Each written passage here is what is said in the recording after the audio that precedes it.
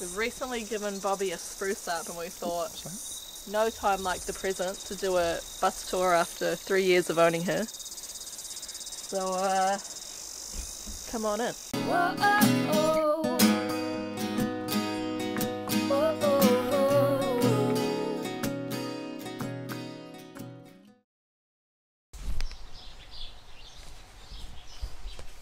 Wait.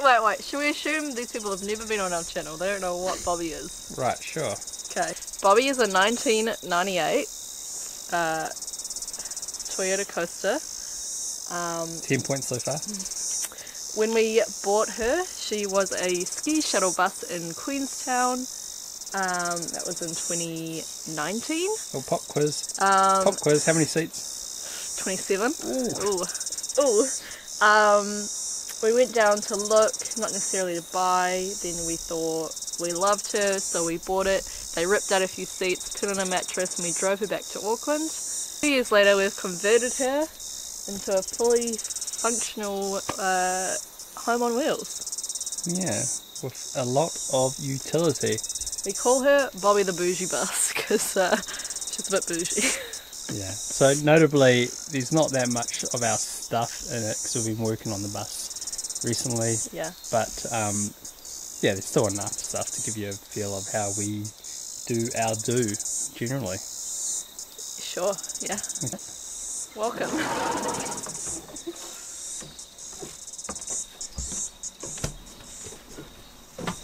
So, starting with the lounge, because that's where we are, we knew from quite early on we wanted a L couch, because we wanted people to be able to fully spread out, and we've actually had a friend sleep in here, but also we knew that it would give us a lot of storage space.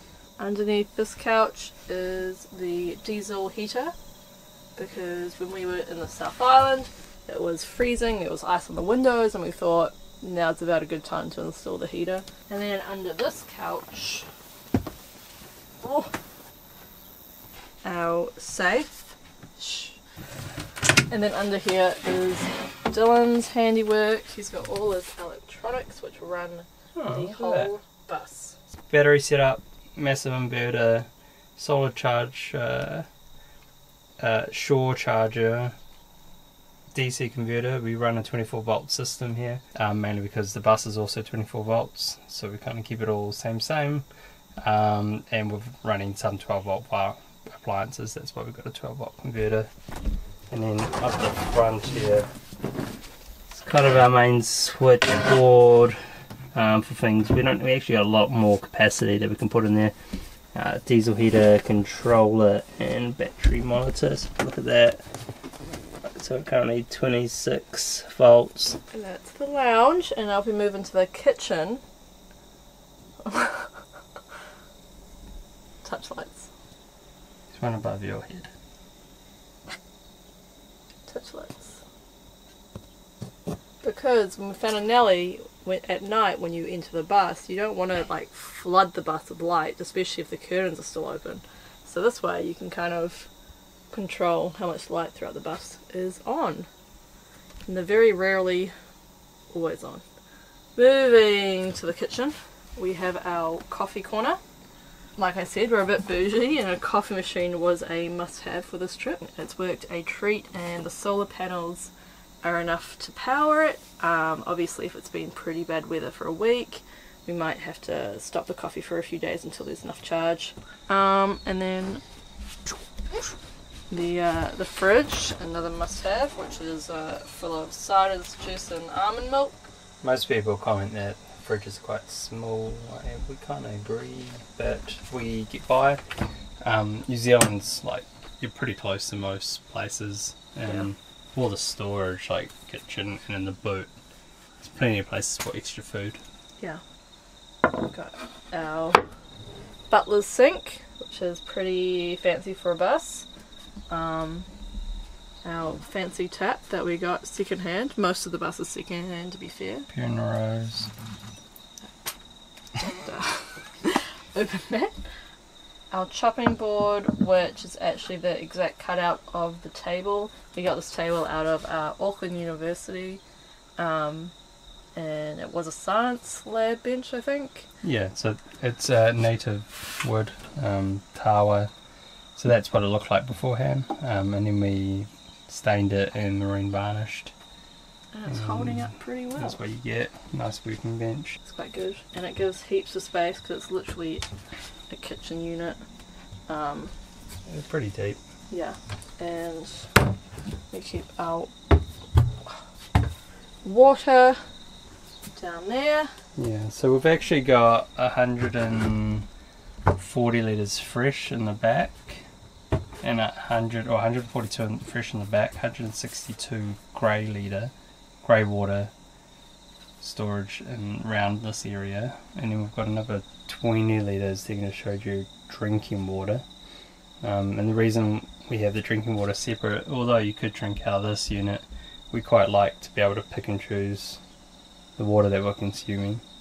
So if you go to a site, for example, and they have a natural spring, it's quite handy, especially if it's not a drive up to and full up. You can take the tank out and go fill it up, which it's worked a treat heaps of times, I think.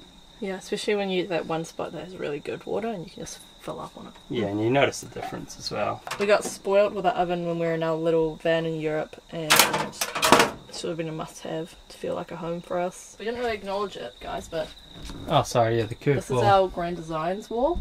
I had the idea that I wanted it, and Dylan executed it just great. Was it worth it? I think so. You get a whole lot more space than if you had a hard corner, and it just looks nice, I think. Yeah, it's pretty good. And as you come around, you sort of enter the bedroom bathroom space. Dylan and I decided to go for a tiled floor because all of the homey feels. We've got an airhead compostable toilet, which we forked out a little bit for, but we really didn't want to deal with having a black tank or a cassette toilet, which you end up having a lot of chemicals and smells and just grossness to deal with. So we've really enjoyed having the compostable. Yeah, and so then we have our shower unit here, and that kind of hooks up To here, I'm like, having a shower. yeah, so it's really spacious, as you can tell. Is that how you shower? Yeah. Yeah. And we tiled that ourselves, which is awesome. Said toilet, nice, simple, looks the part. Curtains. Lights. This is one of the best parts about the bus. Is the old remote. So for the diesel heater, so if it gets really cold in the morning, you turn that on. Bus meets up to 30 degrees if you want it to, and then you can get out of bed nice and easy. Water temperature gauge, so you can control what temperature you want to go, when you want to go. We don't have all our clothes in here, but this has been really handy. And then we've also got drawer space down here, drawer space down here. We usually keep our shoes under our nook. And then obviously we have our full bed, which is big enough for us to lie sideways. It's really cozy and I could just fall asleep right now. Yeah, and it's slightly wider than a normal queen. So for me, I'm 5'9.5". Yeah, Dylan sleeps more like this. And then I sleep over there. Yeah. Accurate? I think so.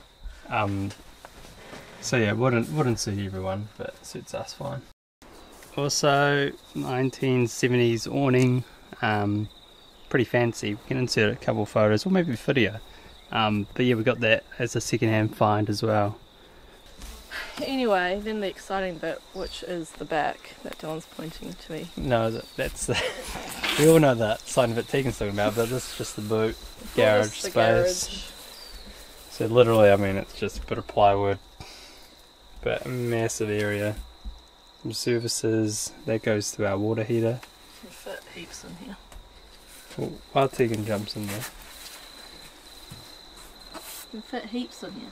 You can fit, yeah, so if you're smuggling a few people, can at least fit a couple of our Tegans. And that's this side of the bus.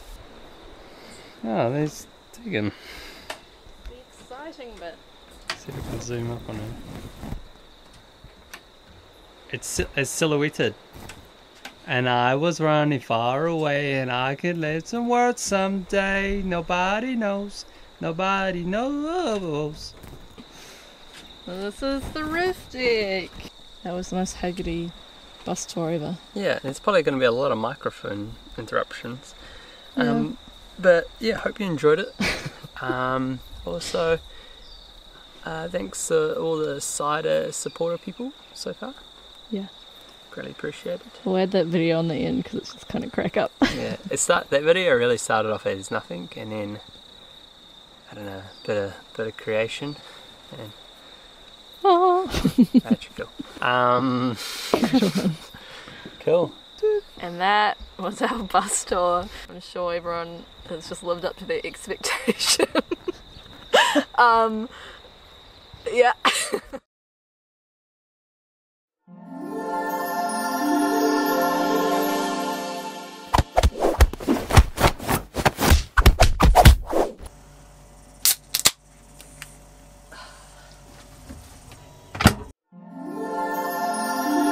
Huh?